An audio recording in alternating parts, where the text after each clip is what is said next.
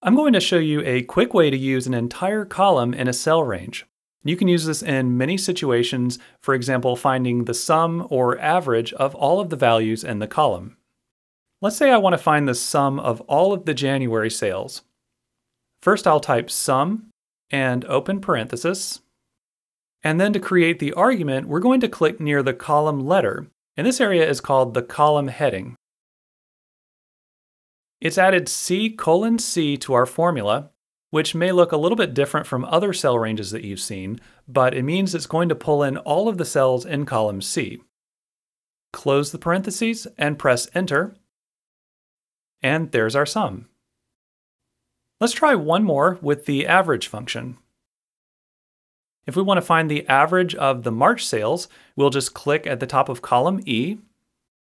So our argument is E:(E). And you can type this or click the column heading, it's really up to you. Then just close the parentheses and press Enter. And there's our average. I'm going to double click the formula so we can take a closer look.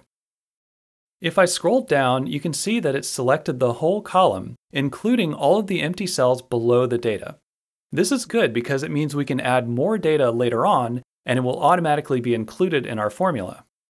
On the other hand, it also means we need to make sure that we're not adding any kind of unrelated data here that we don't want included. So you do have to be careful when you're using a whole column in a cell range, but it's still a great shortcut to use. Goodwill Community Foundation, creating opportunities for a better life.